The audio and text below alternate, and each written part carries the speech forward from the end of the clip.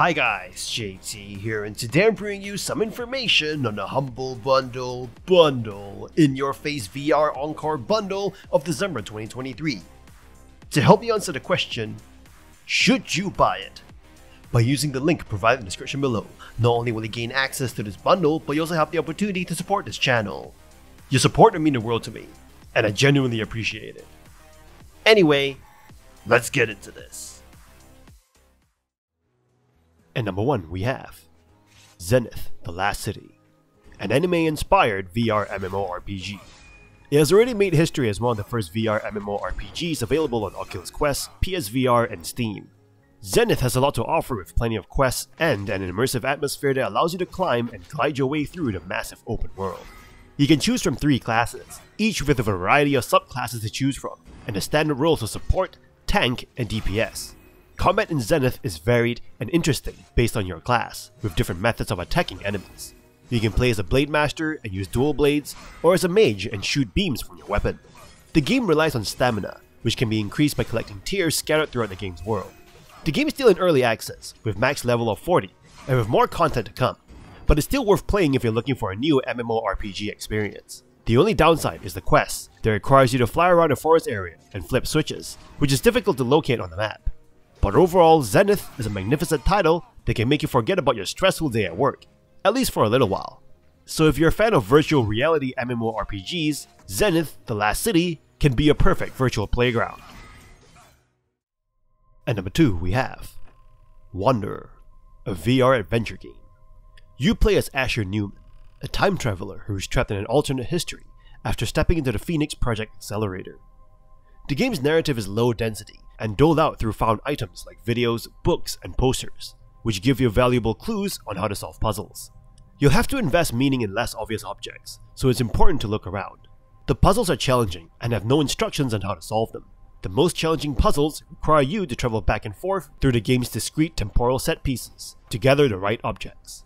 While some puzzles can be frustrating, it feels rewarding to come up with an organizational method for the many items and clues scattered throughout the game. Wanderer features an ever-present wristwatch companion, Sam, who is a clue dispenser when needed, and also acts as the game's inventory. Sam's voice is a dead ringer from Matthew McConaughey, which is a nice touch. Wanderer also has arcade-style interludes that provide a break from puzzle solving, such as guitar band-style rock sequence, where you play the drums to the beat. The game is punctuated with well-designed set pieces that provide an immersive backdrop of the story. You'll travel to different time periods by grabbing key items and inserting them into a disc where the clasp of the watch would usually be. However, the game can be frustrating because you have to remember every item you've encountered and hope it's the right one the game intends you to use. So you better have a notebook ready. If you try to create a time paradox by blowing up a bomb where you shouldn't, or shoot an arrow in the head of Nikola Tesla, you will be kicked from the timeline and forced to try again, just like shooting Makarov in the head in Modern Warfare 3. Overall, Wanderer is an engaging game that offers a fun and challenging VR experience. And number 3 we have BattleGroupVR. This game takes a traditional genre and cleverly moves it into the VR space, literally, immersing you in the action by putting you onto the bridge of the ship that commands it. The tutorial alone is a breathless experience as you watch battles play out in extremely dramatic ways while standing on the bridge, watching your ship pump out rounds and pursuing enemy combatants.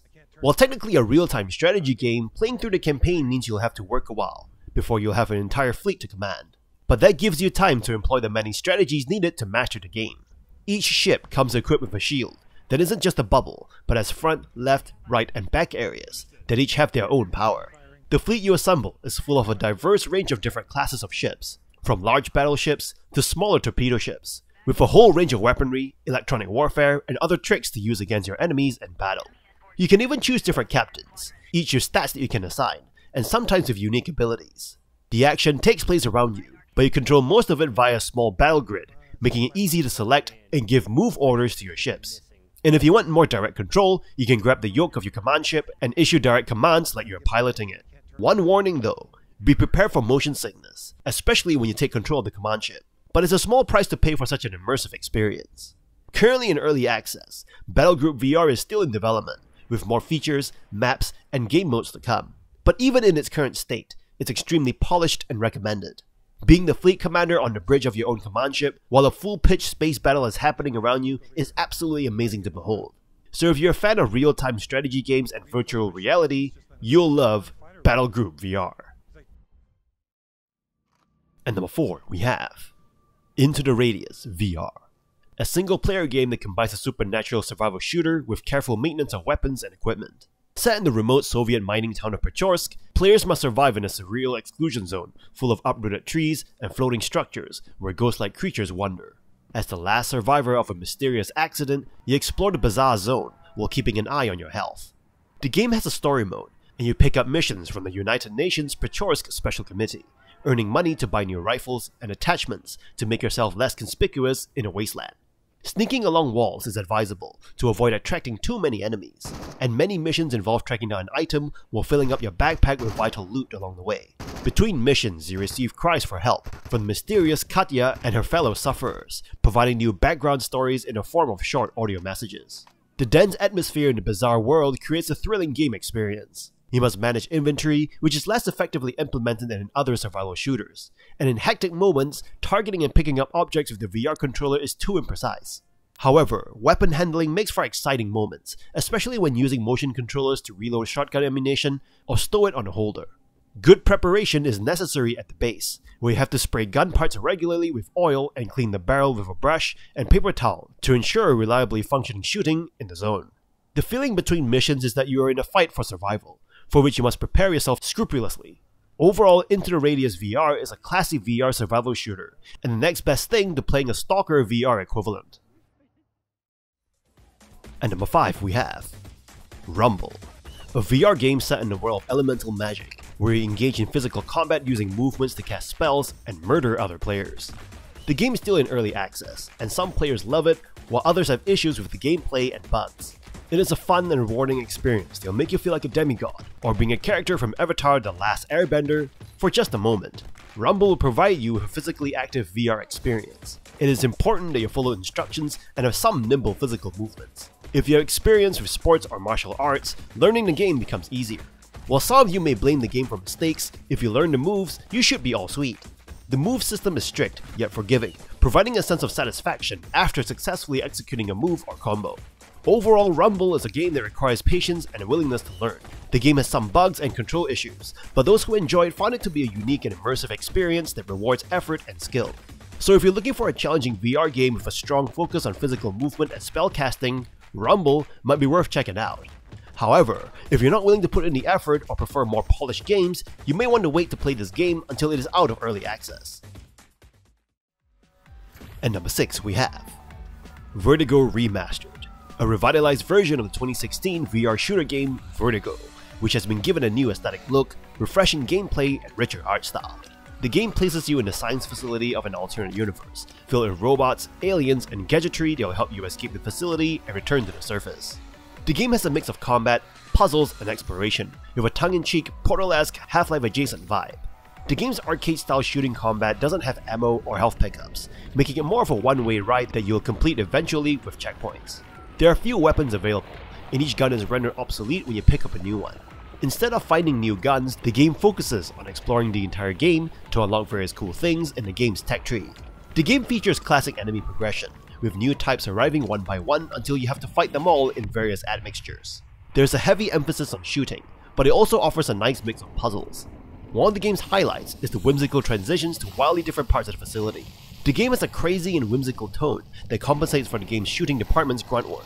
The game's well-varied boss fights are fun and interesting intermissions to the overall shooting experience. So if you like to experience a more casual VR shooting experience, Vertigo Remastered is definitely one to play. And number 7 we have Superfly, an open-world VR sandbox game that allows you to experience your superhero fantasies.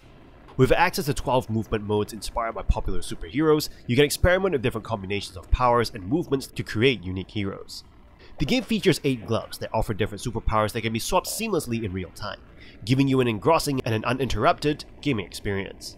Set in a huge comic book style world with diverse neighborhoods, the game allows you to interact with tens of thousands of vehicles and dynamic objects. With unique combat mechanics for each movement mode, and up to 24 side grades that can be unlocked by collecting gears in story mode, the game offers a physics-based movement, combat, and terrain that leads to emergent gameplay limited only by your creativity. In Superfly, you can participate in racing missions to test your speed and dexterity, and compete with other players through an online leaderboard. There are also 3 replayable boss fights that will test your skills and dexterity. The game offers an unforgettable VR experience, and you can live out your superhero dreams by exploring the vast open world city. The game offers 2 modes of play, story mode and sandbox mode, and it is so engrossing that you'll keep coming back for more. Superfly is an excellent game for comic book fans, and the VR experience is well worth it. And that's all for this bundle.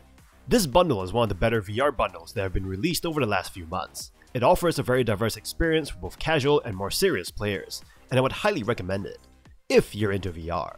Anyway, don't forget to like and subscribe, and I'll see you guys in the next video.